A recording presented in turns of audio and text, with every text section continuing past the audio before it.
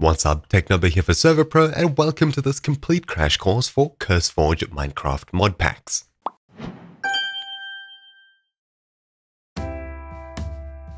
CurseForge is a mod hosting platform for multiple games including Minecraft, and is the home for a plethora of mod packs from the biggest to the smallest.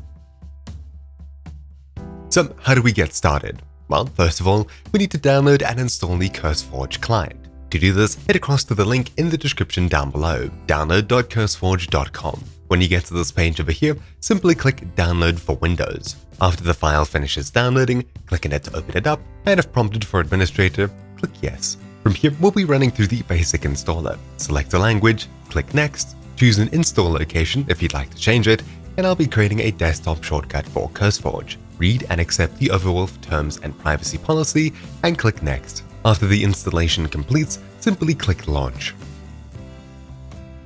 After the program launches up, you can safely skip the intro unless you'd like an extra crash course on how to use the software. I'll be showing you everything here. If you have Minecraft installed, you'll see it appear on this list over here with installed written underneath it. I don't have Minecraft installed, but that's no issue. I'll click Minecraft, and we're taken to this page over here. We can choose Standard, Recommended, or we can choose a custom folder that we'd like to place CurseForge Modpacks into. I'll be leaving this as Standard and clicking Continue.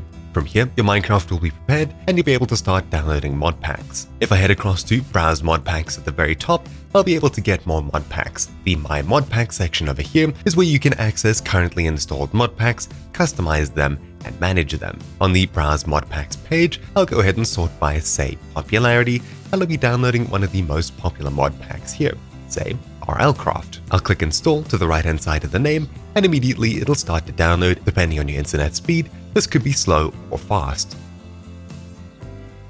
And once it's done installing, you'll see a play button appear. But for now, I won't be playing this.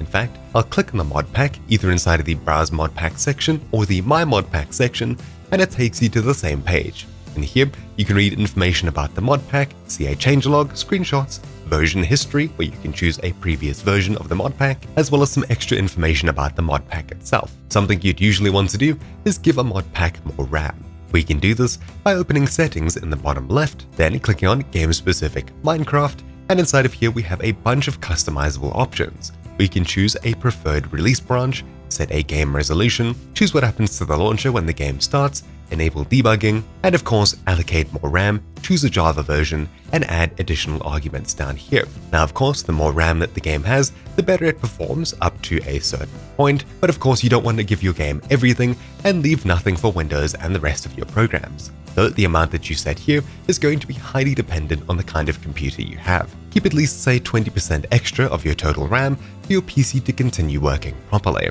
From here, we can close out of it and go back to the Modpacks page. If you'd like to host a server as well, you can click the three dots and you'll see a Download Server Pack button, as well as a View Modpack website button that'll help you set up the actual server itself. Of course, if you'd like to see specialized tutorials, you may find some on our channel. And from here, there's not much else to do other than clicking play and starting up the actual game itself. It'll open up the default Minecraft launcher, where you'll be asked to sign in if you haven't already, and after signing in, you'll be able to click play once again. Inside of the Minecraft launcher, all you have to do is make sure that the mod pack is selected as the version over here, and you're able to click play. If you'd like to customize it further, you can click the installations at the very top, click the three dots next to the mod pack's name, edit, and we can edit some more options in here. And once we're done, we can simply launch up the game itself.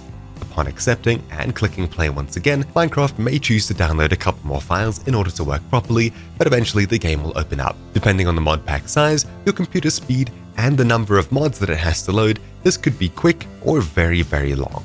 And there we have it, we're on the main menu. From here we can start playing, etc, etc. But instead, I'll be quitting out of the game for now and heading back to the CurseForge Minecraft section. Inside of the Minecraft section, you can see our currently installed modpacks, and you have some filters to sort and filter through all of your installed modpacks. If we click on an installed modpack, we'll be taken to the same details page, but this time, if we click the three dots from the My Modpack section, followed by the actual modpack itself, you'll see some extra options here, including profile options which lets us customize per installation settings like we did previously for all of them.